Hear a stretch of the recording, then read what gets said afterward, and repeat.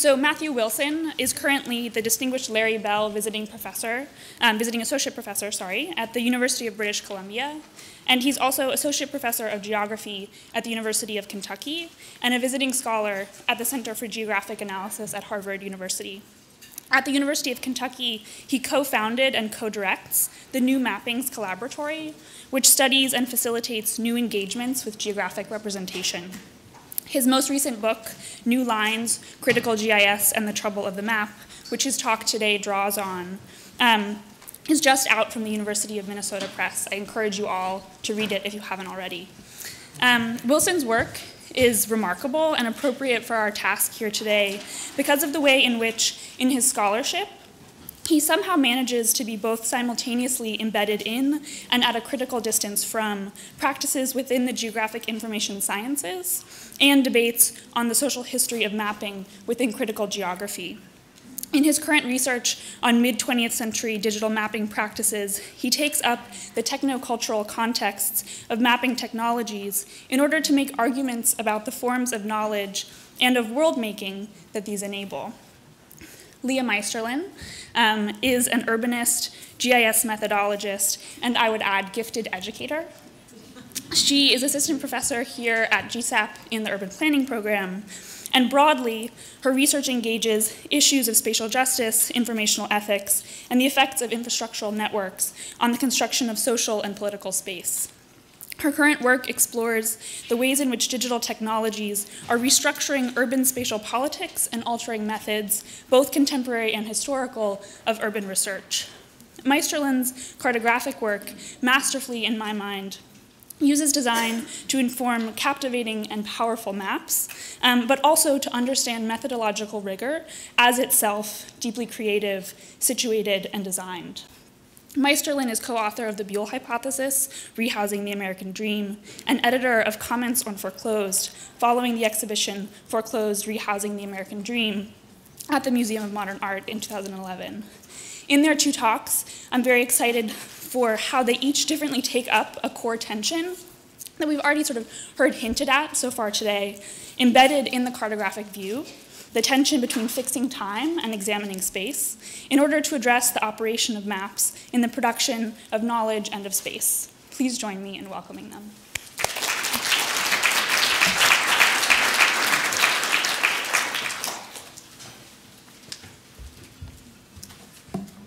All right.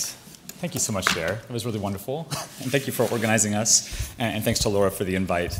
And many thanks to the AV staff. I've apparently sent them some corrupted animated GIFs, but they've managed to help out this pesky geographer, hopefully. All right. Maybe.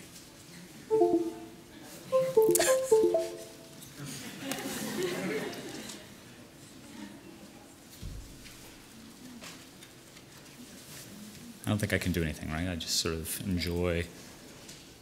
All right, very good. Well, thanks again for hosting this event. I've been so inspired by all of the ideas and the wonderful sorts of engagements around something that, as a geographer, we sometimes take for granted that that there are so many interesting points of intersection with a variety of domains and disciplines, and to some of the core concepts that I think still animate so much of what we do in geography, and more specifically in human geography. Just as a way of sort of expanding on sort of some of the trouble I intend to get into. My background is largely in GI science, something that we would sort of definitely introduce ourselves as if we were applying for money from the NSF, but more generally, a kind of more recent codification of a long-standing debate within geography and more generally within the social sciences about the role and the sort of privilege granted to quantification, in scare quotes, within our field. And my background in that, I think, has allowed me to kind of skim across the surface somewhat undetected in a field that is otherwise constantly asking questions about its own role in society more generally, and its own role within a discipline that is increasingly scant on university campuses, including this one. So what I wanted to do is sort of talk through a chapter from my recent book, New Lines, and thanks, Dare, for the plug, where I try to suggest that this idea of maps that move is trying to play off a longstanding interest within cartography about effectivity, and leaning more toward more recent work within human geography about the affective dimension of cartography. So maps that move both in the sense of maps as having an animated component to them, but maps as also that critical affect that captures our attention, that holds us on the page, you might say, that forces us to sort of trace with fingertips where lines may lead. And so I want to take up these particular maps that move. Let's see if these work. All right. What we would call animated maps. On the left, an animated map of Lansing, Michigan by Alan Schmidt, created in the late 1960s. On the right, an animated map of tweets related to Ferguson, Missouri, created in 2014 by the company Cardo, appearing in the online edition of the Washington Post. Both animations are born of incredible leaps in computing and geographic representation, although separated by nearly 50 years. Both attempt to represent the spatiality of social phenomena across a map plane. Both are meant to inspire as well as instruct. And yet, there was and is uneasiness with these productions as they rub against an establishment cartography as well as a persistent critique of the command and control of geographic representation. Far from attempting to resolve these tensions, I hope to get a little muddy in their mixing. In what follows, I want to present some map animations from the cartographic archives while reading them with and against the grain of cartographic scholarship and spatial theory. My conclusions are tentative, but I suggest that the techniques of cartographic animation and the techniques of cinema are sutured, and as such enables ways of thinking and acting through map animation beyond the purely effective. In doing so, I want to explore some potential epistemological irreducibles, not in order to reconcile their remainders, but as Donna Haraway would insist, to stay with the trouble. To illustrate this trouble, let's take up some writings by Doreen Massey, the late feminist geographer, and Ken Fields. To begin with Doreen Massey, whose ruminations on space, time, and representation beg us to unsettle our most basic assumptions and consumptions regarding space and liveliness. What bothers Massey is articulated at the beginning of her book, For Space. Quote, "Equations of representation with spatialization have troubled me. Associations of space with synchrony exasperated me. Persistent assumptions of space as the opposite of time have kept me thinking. Analyses that remained within the discursive have just not been positive enough," end quote.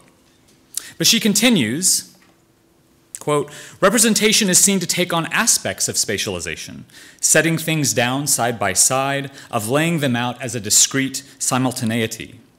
But representation is also fixing things, taking the time out of them," end quote. So here, Doreen Massey sorts out a series of formulations offered a century earlier in a book called Matter and Memory by Henri Bergson, that of an opposition between duration and space.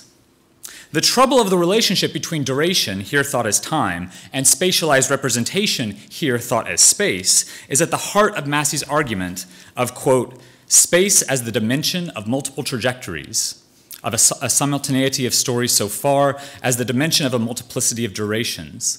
She continues, quote, "The problem has been that the old chain of meaning, space, representation, and stasis, continues to wield its power. The legacy lingers on," end quote. And this is perhaps where our slack-jaw watching of these kinds of animated maps begin to take a critical turn. Massey argues, quote, "Space conquers time by being set up as the representation of history, life, the real world. The very life, and certainly the politics, are taken out of it," end quote. Perhaps another reaction to the reduction of space to stasis, although less philosophically sublime, can be located in the writings of behavioral cartographers on the topic of animated maps. At its most abbreviated, less than 140 characters, is the tweet by Ken Field of Esri. Quote, I'm wondering when people will realize the animated ectoplasm Twitter maps don't actually show anything, end quote. Undoubtedly, a lob at Cardo and the proliferation of these kinds of animated maps on Twitter's data, Field's critique might be read alongside a persistent uneasiness in the development of animated cartography. While there is much to Field's critique, we might draw parallels to Danny Dorling's suggestion 20 years plus earlier regarding animated cartography. Quote, "There is no reason why the map should remain fixed while the action is played out upon it," end quote. While Massey does not directly address animated maps, we can perhaps read into her critique of the stultifying effect of these kinds of geographic representations.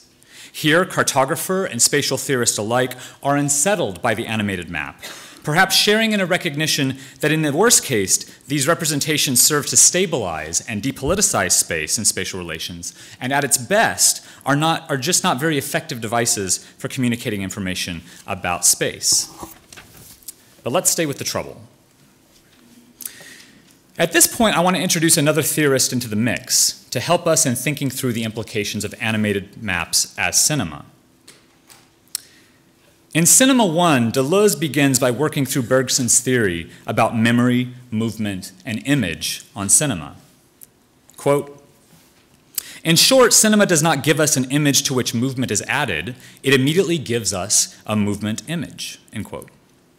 The operations of cinema to produce a movement image, a concept he borrows from Bergson, requires some technical conditions to include, quote, "not merely the photo, but the snapshot, the equidistance of snapshots, the transfer in this equidistance onto a framework which constitutes the film." He continues, "It is in this sense that the cinema is the system which reproduces movement as a function of equidistant instants selected so as to create an impression of continuity," end quote. He continues, "But it is here that the difficulty arises. What is the interest of such a system? From the point of view of science, it is very slight, one of analysis. Did it at least have some artistic interest? This did not seem likely either, since art seemed to uphold the claims of a higher synthesis of movement and to remain linked to the poses and forms that science had since rejected. We have reached the very heart of cinema's ambiguous position as industrial art. It was neither an art nor a science." The development of animated maps mimics this kind of ambiguity as neither art nor science. And while there have been significant attempts to claim the science of animated cartography, it has been a slippery subject. Consider these key entries in our brief history of animated cartography. Norman Thrower, in a piece titled Animated Cartography, published in the Professional Geographer in 1959, establishes the key furniture in the development of the field. He writes, quote, "Although in the past the animated drawing has been associated particularly with entertainment and advertising, it is being used increasingly for scientific illustration. Maps lend themselves particularly well to animation. By the use of this technique, we can add another dimension to cartography, time," end quote. But this additional dimension would be non-trivial. Years later, Bruce Cornwell and Arthur Robinson review the field of development. By 1966, a number of computing developments, including the CRT display and the drawing light pen, further evolved the process of successive frame animations with film, drawing directly from the film industry. Meanwhile, Jacques Bertin would insist in 1967 that movement was an overwhelming variable. He writes that movement, quote, "so dominates perception that it severely limits the attention which can be given to the meaning of the other variables. Real time is not quantitative, it is elastic, though we are not yet able to determine all the factors of this variation." So despite the development of these factors, animated cartography proceeded with wide-ranging experimentation. In 1967, Alan Schmidt created what he called a pictorial history of the expansion of the metropolitan area of Lansing, Michigan, while at Michigan State. Here he used a new program called CMAP, which was short for the Scenographic Mapping Method, developed in 1963 by a programmer named Betty Benson and Howard Fisher at Northwestern. Waldo Tobler and his student Frank Renz at Michigan were similarly experimenting with these methods for the drawing of three-dimensional surfaces. It's in these experiments that you can see how Tobler was adjusting the intervals of exposure to these successive map snapshots to tune the qualities produced by these equidistant instants. Space, fixed by the outputs of the digital mapping program, was made to move through film. Another student of Tobler and John Nystuen, named Hal Mollering, in 1976 experiments with these kinds of filmed instants, here to, quote, develop a feel for spatial and temporal dynamics associated with traffic crash production. With its roots firmly in the quantitative revolutions born at the University of Washington and the thematic cartographic traditions born at the University of Wisconsin, these kinds of experiments in animated maps attempted to tame and define the ineffable of spatiality. Staying with the trouble created by their opposition of time and space, these experiments were both fascinating and vexing in their status as both a science and an art. Hal Mollering would go on to explore real-time animations with 3D maps, enabling the user to navigate and visualize spatial processes. However, Bertin's 1967 warning about the, quote, overwhelming qualities of movement in cartography would prove too tempting. In 1995, Alan McEachran would write a book called How Maps Work. And he would write in here that movement was not just one additional variable in cartography, but several. Drawing on the work of Dave DiBiase, among others, he writes, what is probably true, however, is that on a dynamic map, things that change attract more attention than things that do not. And things that move probably attract more attention than things that change in place, end quote. The ineffability of movement in cartography would of course require more variables. McEachran would chart 6: display date, duration, order, rate of change, frequency, and synchronization. These variables of movement would enable a new generation of the cartographic study of cognitive processes, an understanding of which would tame the animated map. As Mark Harrower and Sarah Fabrikant argue in 2008, quote, better understanding of the human cognitive processes involved in highly interactive graphic displays is fundamental for facilitating sense-making. Better understanding will lead to greater efficiency in the complex decision-making required to solve pressing environmental problems and societal needs, end quote. Indeed, work around animated maps would become work investigating the potential for interactive maps. In this experiment published in 2011 by Carolyn Fish and her co-authors, we can see this crystallization of these methods, born in the serendipitous experiments of the 1960s. The question, largely unchanged since the time of Arthur Robinson and Waldo Tobler, remains. How do we ensure that map readers receive the message encoded in the representation? What visual variables of movement can be better resolved to better enable these new map users? Interestingly, the subject of such animated maps recedes into the background. Maps become static surfaces for use in decision-making. Environmental crisis, social struggle, demographic shifts, these matter less in the fine-tuning of the map instrument. The trouble of the ineffable, of occupying neither a science nor an art, is the problem that needs to be resolved. However, what might it mean to stay with the trouble, to maintain the mysterious interaction between computer display and human visual processing systems, as Danny Dorling and Stan Openshaw argue in 1992? So here I want to conclude with Jeff Dutton, a student and a researcher at the Harvard lab in the late 1960s and 1970s. In his class project from 1969, Dutton created a piece of electronic cartographic art, testing out central place theory in a nest of 3 orders of light, representing interacting cities. This work attempts to adjust our vision to the regularity of human life amid chaos of the 60s. Dutton draws this work forward in American Graph Fleeting in 1979, the first animated map hologram. Use that in your geography trivia. Here you can see a short film of the animation in the hologram, representing a rotating 3-dimensional drawing of population density in the United States. More than an artifact for precisely measuring the effectiveness of cartographic design, these animations invoke what Jacques Rancière describes as, quote, the art of cinema, which exists through the play of gaps and improprieties. Or as Danny Dorling aptly states in 1992, quote, "Cartographic animation is a strange concept." Indeed, as Harrower and Sarah Fabricant write, quote, "There is the very real risk that mapping technology is outpacing cartographic theory."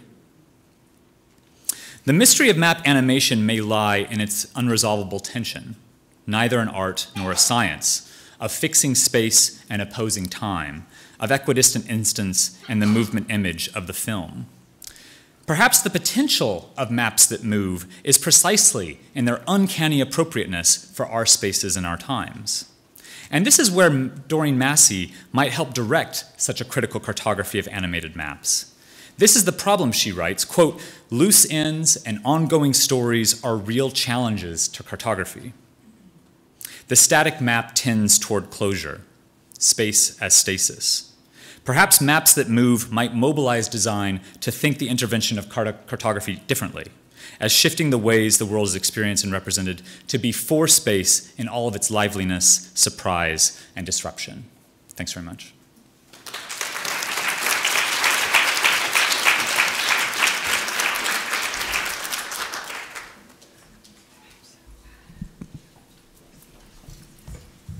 So fun. Okay.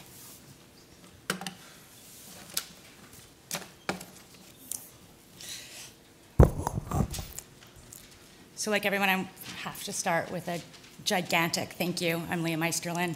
Thank you to the center. Thank you to Laura and Dare as well for bringing us all together for an exciting and definitely fun set of conversations. And Dare, thank you very much for that very sweet introduction.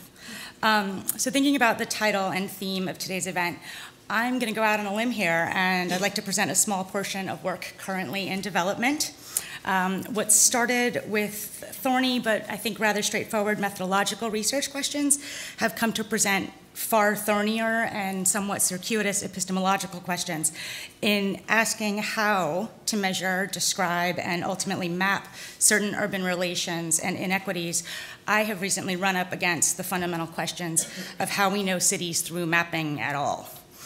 Or more appropriately, I run up against the limits of the cartographic frame and, like Matt just mentioned, this outpacing of mapping technology, leaving cartographic theory or the development of new cartographic theory in the dust. So here we go.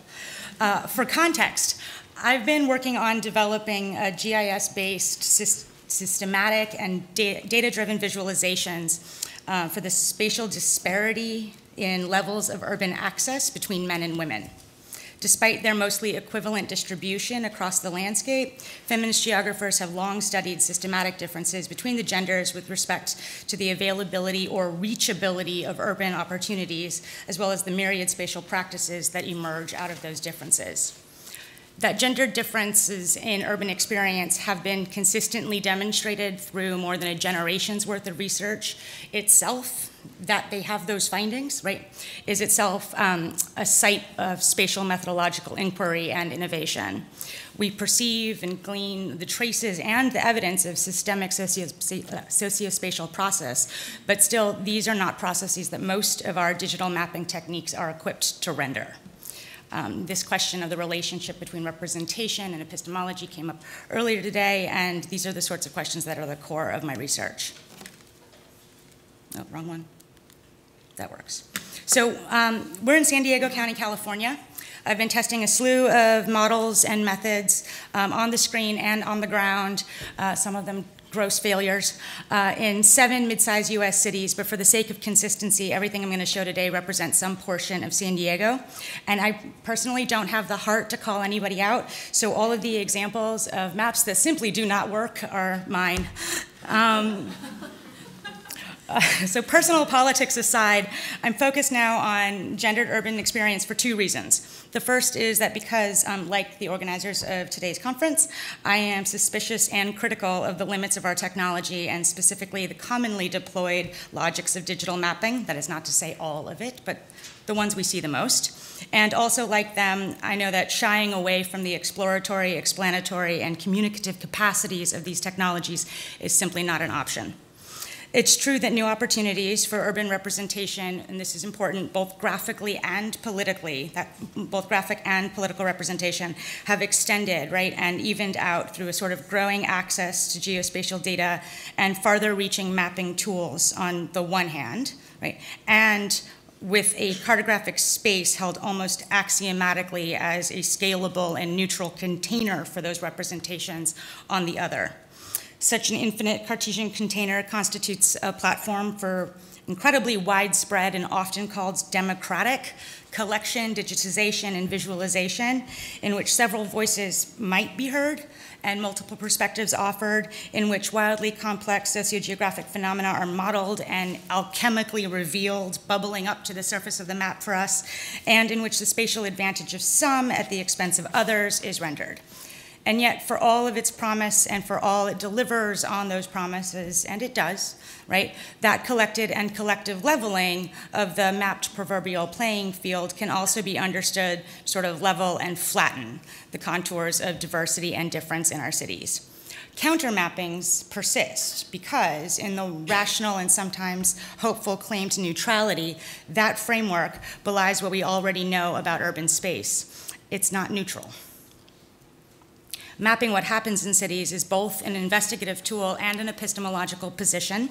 It is both implicit and complicit in the social reproduction of urbanism. Non-neutral, non-scalable, community-based, participatory, and radical countermappings persist precisely because cartographic reasoning, I think, but clearly I have a preference here, more explicitly than other modes of knowledge production and interpretive frameworks, quite literally entails drawing upon and enforcing a worldview.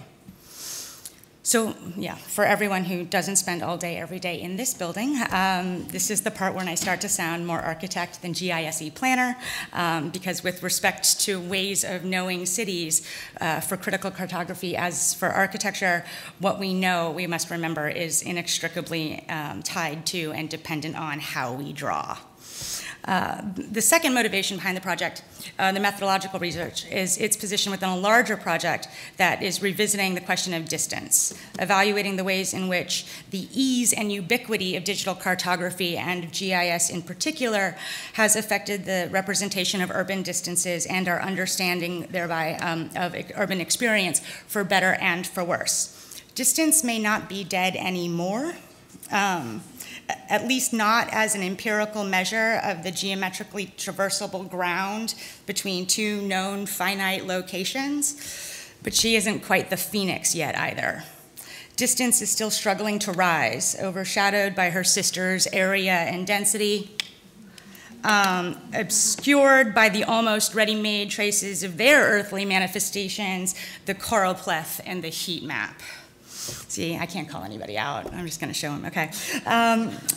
Whether for policymaking or market analysis, whether food deserts or healthcare or emergency response, the bigness of our data and the hunt for user-friendly, human and machine-readable patterns have conspired in favor of the choropleth and the heat map.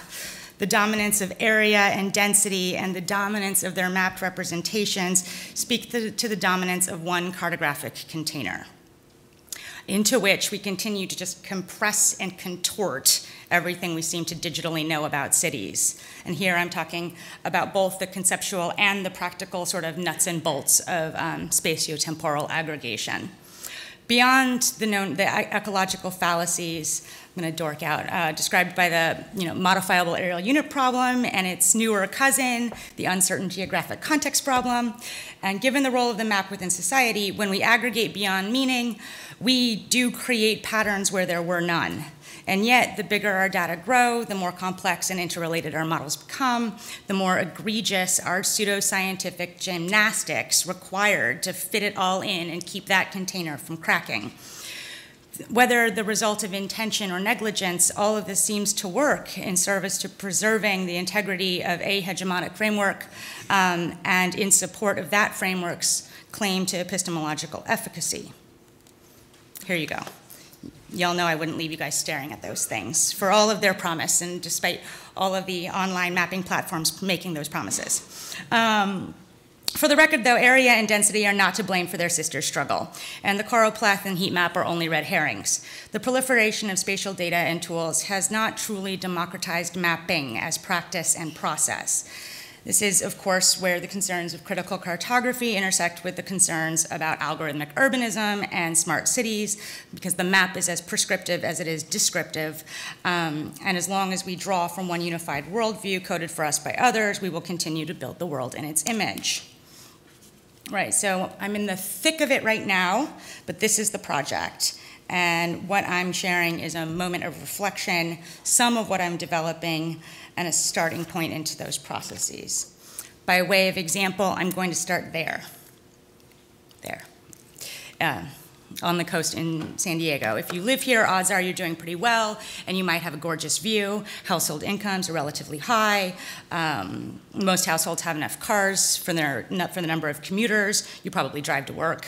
The mean commute length to work is significantly, statistically, lower than average for the region, but it should be noted, commute lengths for women are almost 3 times that of their male counterparts, which carries with it implications for access to urban resources and opportunities, the number of usable minutes in the day for other activities and obligations, as well as simple quality of life concerns.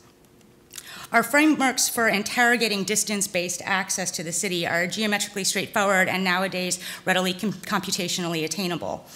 We measure from a given location either to another location or outward in increments of unchallenged and unproblematic units of feet, miles, or minutes.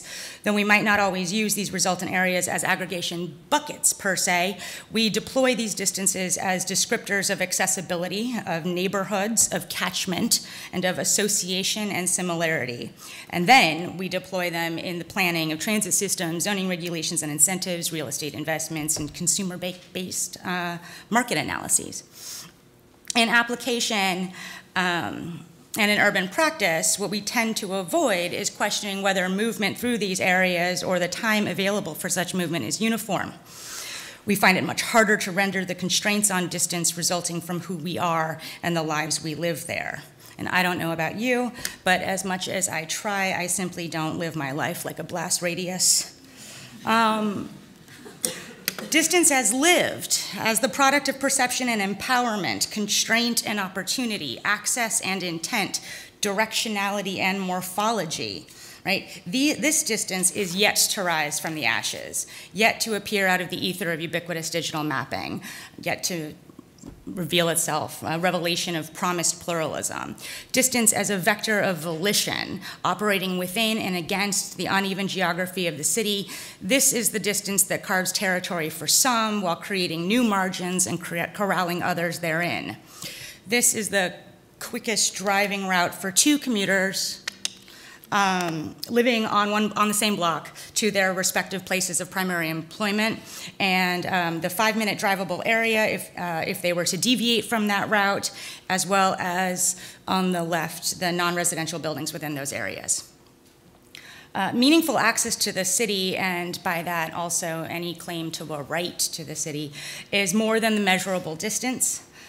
It includes the constraints and necessities of daily life. Distance as lived has directionality, and we all know this. What might be 10 minutes away is likely not accessible if it's in the wrong direction, especially if I have another option that's on my way.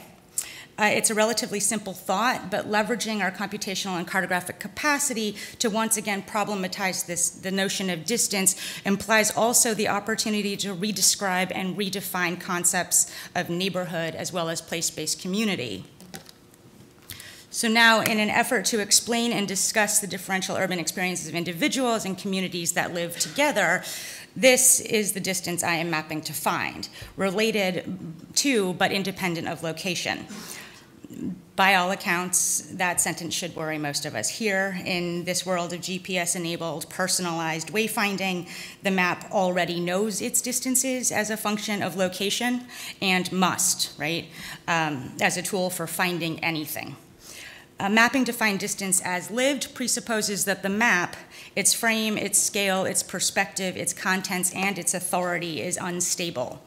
Mapping to find the meaning of distance means also mapping in search of a cartographic framework that can accommodate difference without flattening or normalizing it, that demands the rigor of systematic analysis without claiming comprehensiveness, that leverages the quantity of our collected geographic information without the seduction of Haraway, Donna Haraway was mentioned earlier, without the seduction of Haraway's God trick.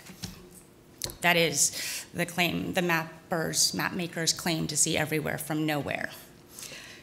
So here, the map, and that's one map, not four, is drawn with an appreciation for co-location, noted by the red dot, and with attention to cardinal relationships and geographic scale, but these are not held as the privileged properties. Rather, what is forefront and foregrounded, at least in this attempt, is the shared scale of urban space-time and a common daily practice. Of course, mine is certainly not the first attempt. I should say that almost all time geographic inquiry stems from Torsten Hagersten's space-time aquarium. I love that it's called an aquarium.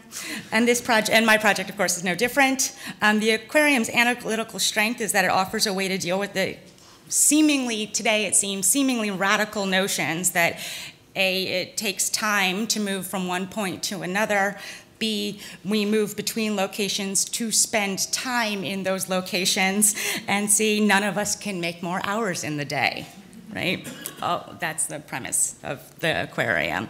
Similarly, my attempts owe a debt to earlier computational mapping of sort of quotidian errands as a way into, as a first step into a sort of fuzzy and differential description of the concurrent and overlapping distances that comprise, if not delineate, our perceived and lived spaces. I should also say an out loud thank you to my colleague Mark Wasuda, who took this photograph in the Doxiadis archives last summer as part of his research and generously let me use it. What both of these precedent approaches share is a qualitative data collection methodology predicated on travel diaries and surveys. Right? They describe actual individuals' paths as reported by those individuals. The aquarium specifically is a fantastic and elegant conceptual model, but does begin to break down when it fills up with more people's stories. It also requires individual time-stamped information, and while that is certainly achievable today, I'm not personally prepared to compromise ethical positions in order to collect and analyze it at urban-level scales. So as such, I'm carrying these, I'm searching for applications of these well-thought-through frameworks within a sea of anonymized and authoritative data sets. So we're moving to Escondido, just north of the city of San Diego, less wealthy, more constrained for time. Still, everybody's driving. On average, commute lengths are longer than our previous example, and still, the mean commute times for women are significantly higher and much more noticeable than men, and there's much more noticeable commute variation overall. Holding the premises of Hagerstren's aquarium close, the mapping of 5 minutes in the previous example, from a human moving through time and space must be recalibrated and rescaled when relatively compared to the distribution and accessibility of urban resources. All else equal, and here for the sake of illustration and for the sake of this model, and make no mistake, it's real data, but it's just a model. For this, all else equal, this illustration holds a handful of variables constant. I'm assuming an 8-hour workday and a standard set of at-home commitments so that we can make comparisons. You can just imagine the warping and shrinkage and rescaling if this weren't the case for one of the two commuters. So all else equal, the length and mode of one's commute has consequences for the number of minutes available for reaching those resources. In other words, having 40 additional minutes in the day translates into meaningful flexibility, more choice, and more realistic opportunities for actually using what our cities offer. None of us experience the city as a blast radius from a single location. None of us experience the city as standard distances emanating from a vector. Rather, we make choices and seek opportunity as we move through space, knowing each moment spent on movement limits our available options. The 24-hour day is a zero-sum game. As a result, in the case of these two commutes, while one is 10 minutes and one is 30, they appear to have different but comparable opportunities. But even holding all else equal, that comparability doesn't necessarily hold, and the meaning of what I called meaningful flexibility is quickly revealed if your day goes sideways. Working longer, a sick child, or even heavy traffic, anything that takes more time does not affect our daily possibilities evenly or equally.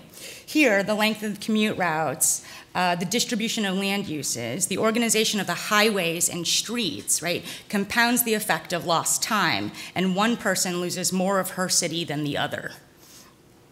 So what began as methodological questions of how to map processes we already understood as spatial has revealed a structural spatial process I hadn't anticipated, and one I could not have found, right, if confined to the uniformity of our standard conventional, common today, map-based reasoning. This difference is a form of marginalization, one that is not fully dependent on location, one that cannot be rendered by plotting points and creating density maps, one that we will miss if we take distance for granted. This is a map of two cities centered on one block, wherein one individual, right, is more vulnerable to that form of marginalization than the other. Thank you very much. Wow.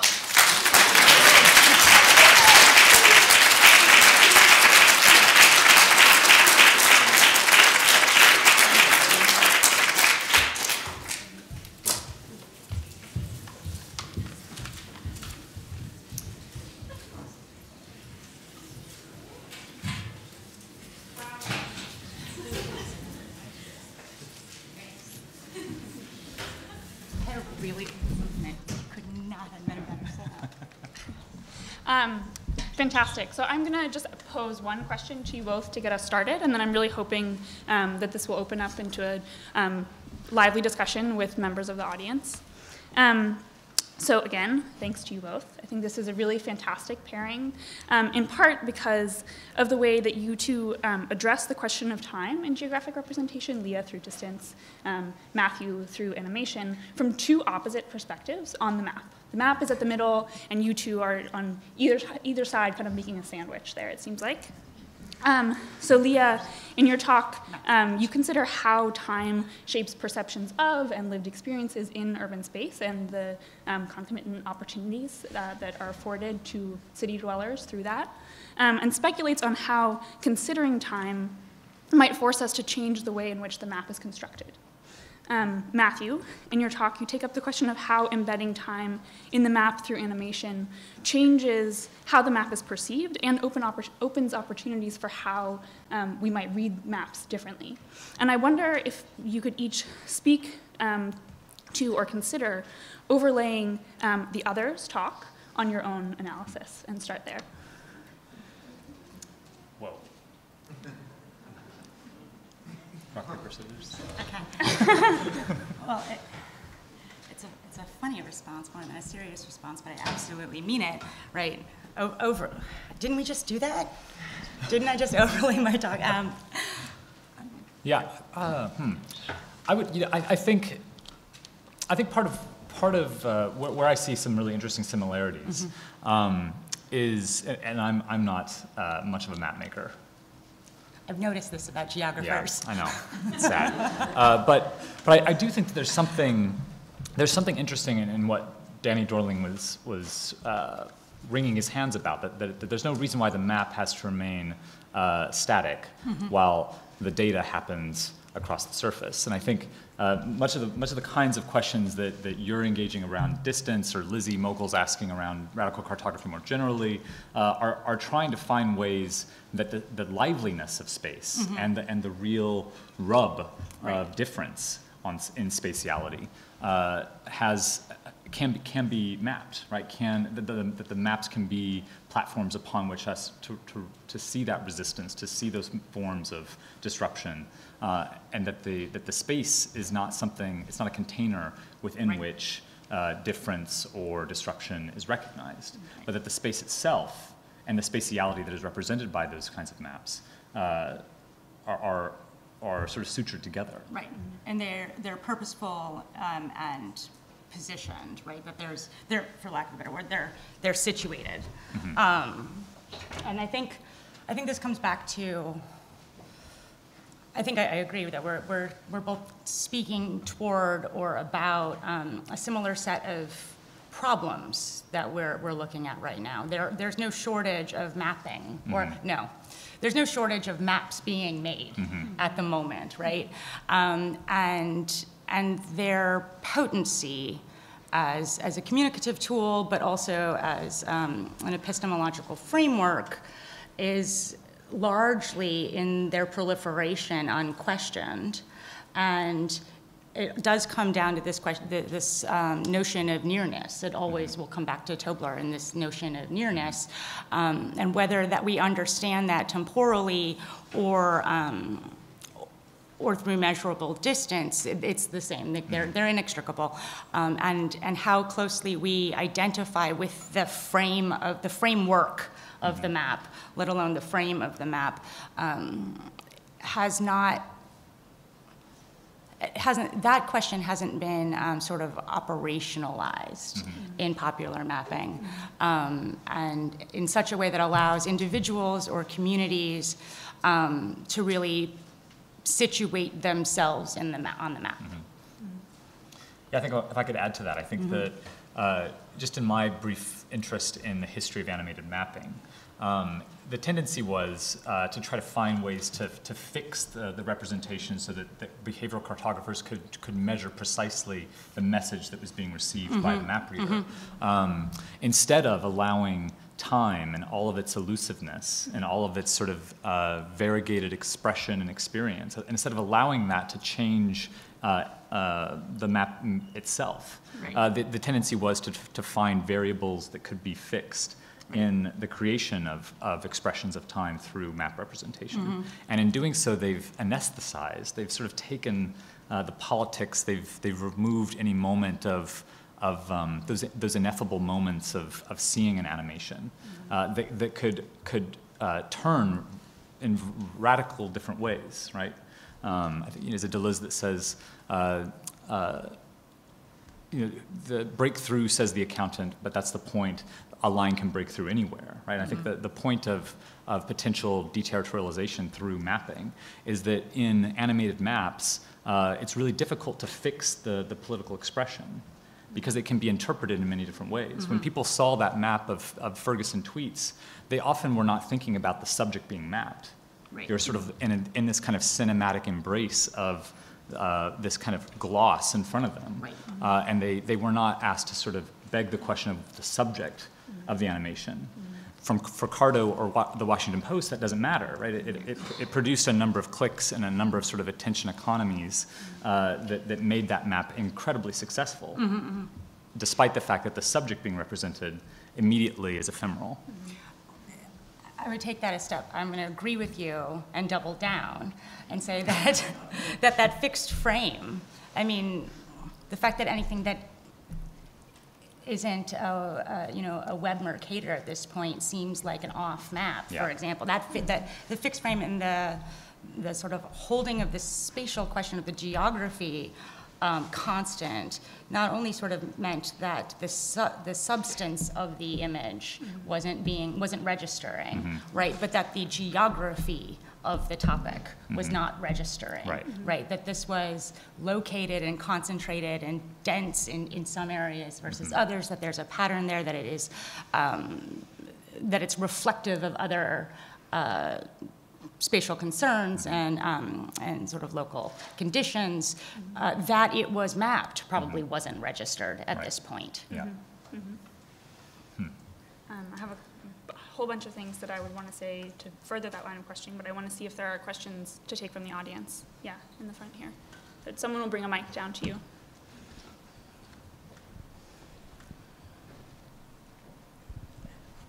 Hi, thank you both for some really fabulous presentations. Matthew, your paper got me thinking a lot about the relationship between effectivity and affectivity. And I wanted to kind of take that framework and apply it to your project, Leah. Because I'm wondering, it seems really counterintuitive, but in a sense, the lived dimension of distance or the making of effective of space seems like it also is an affective operation, right? That it makes both space and the mapping of space cooperative in a way that might be hostile before, that has to change an affective relation both to the representation and to the space represented. Or in a sense also the idea that the fixity of the frame in some way suggests that the content, we might say, of the frame has an affinity with affectivity, that there's something about the moving over the fixed. And so I'm wondering kind of where, if anywhere, you see the role of affect in your project, or how you think the politics of including it or not.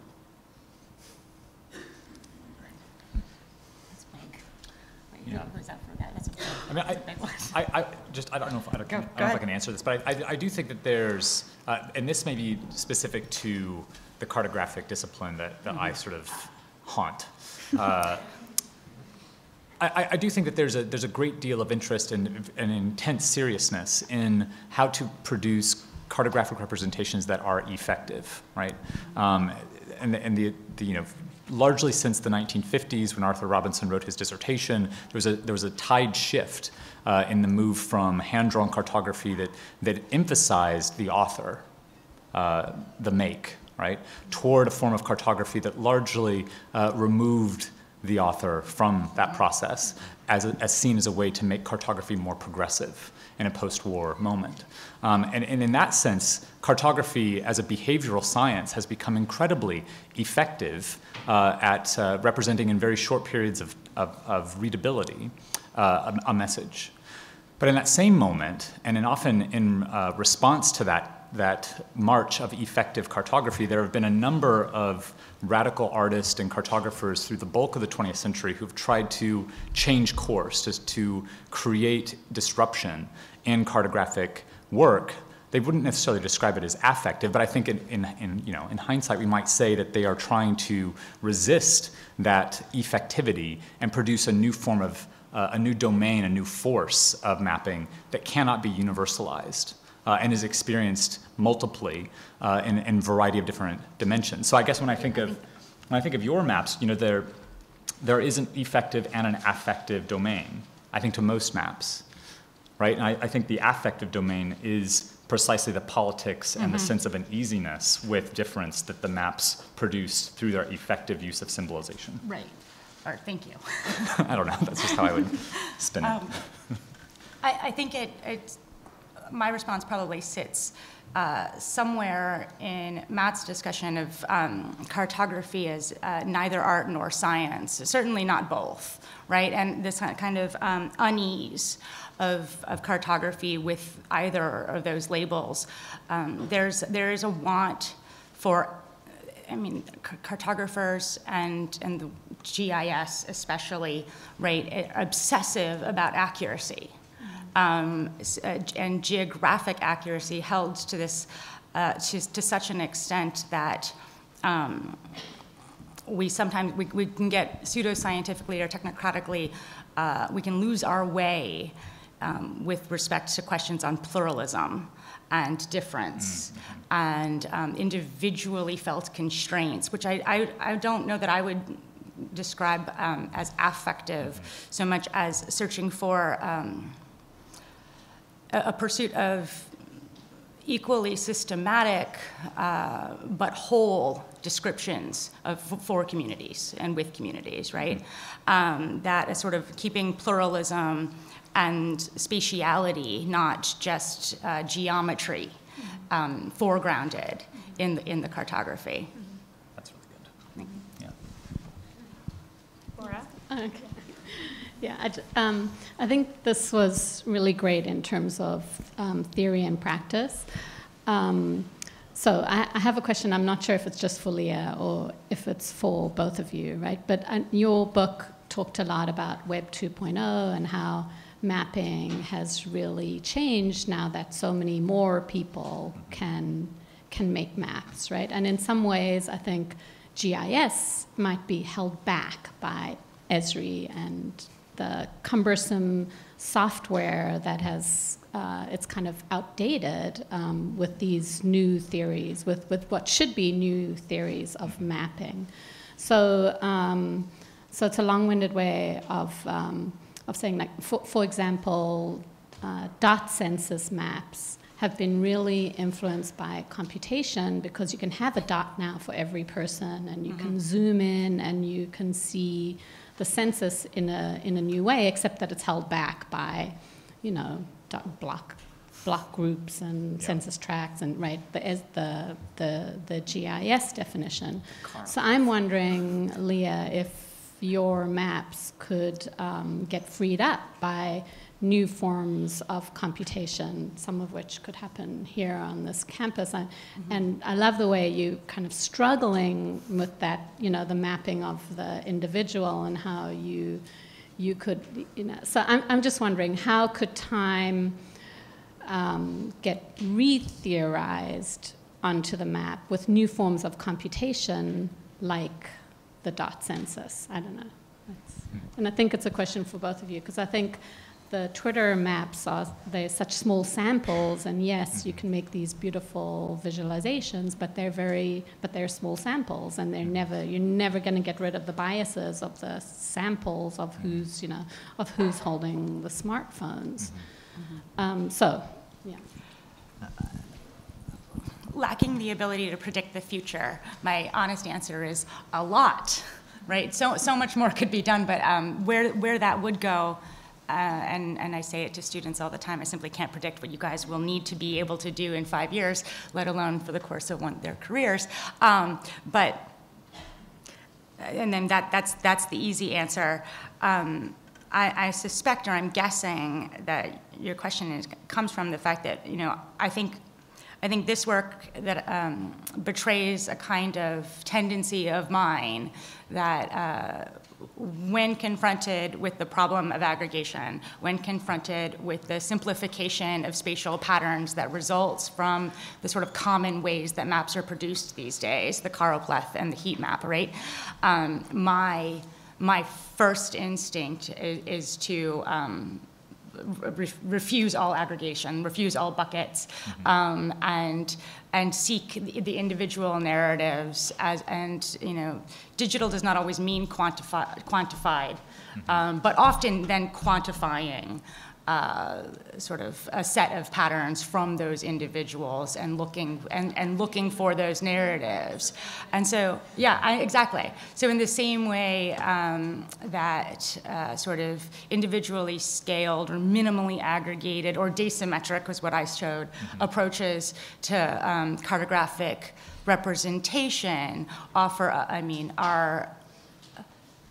allow us more freedom and free geographic research from the sort of logical trappings of those aggregated problems. I can see computational power being first and foremost more immediately beneficial than forms of computation, immediately followed, though, by complex modeling, right? Because at the end, what I'm up against, both representationally and sort of in terms of theorizing the cartography, is the ability to now rapidly and extensively understand the implications of that marginalization process when it isn't a matter of pointing to a location and saying, these are the margins, but now it's happening everywhere. It's happening on the inside, and it really depends on who you are. I need that kind of scalable power, right, to make those, to test those assumptions and those associations. I think we have time for one more question. Leah, I only just now understood that you were using margin literally, like you're literally talking, right? And I guess that both, right? Yeah. Serves both purpose. Yeah, and so I guess I want to ask, because I want to also think what you're doing in relationship to what Simone brought up, because and I think there's a bias that I bring, because the only maps that I see that are even close to as interesting as yours are usually dealing with risk. Right? They're dealing with, floods and street closures and, what exactly happened after Katrina, and then what we might project from some other dynamic relationship of risk or catastrophe or crisis. And yours is this kind of everyday reality that I want to also, relate to the risks of being a poor person, right? And not living close to work, or the risks of caring for other people and having to stop and pick them up, and those people not being adults and that kind of thing.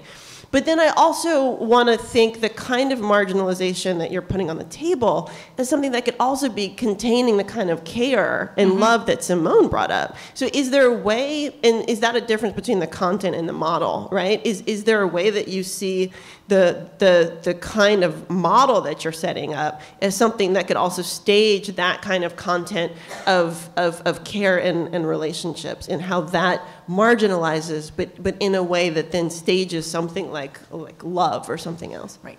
Like your maps could do that. Hopefully. No, I mean, obviously I said, personal politics aside as the motivation for this project, and my own personal history aside as the motivation behind some of these research questions, right? There's a kind of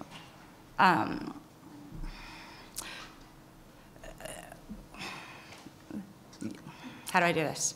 Yes. Yeah, the answer is yes. But I think that the model is, as it's developing right now, I'm talking about work in development, how that model is developing and the sort of representational tactics I'm testing in describing those findings and describing a set of differential processes that, despite cohabitating, our sort of mundane daily requirements offer up to us very different, radically different cities or different experiences of urbanism, and in such a way that should that process of marginalization that comes out of responsibility, care, and just life be able to sort of manifest on the image of the city, like that we could see that city of care would be incredible.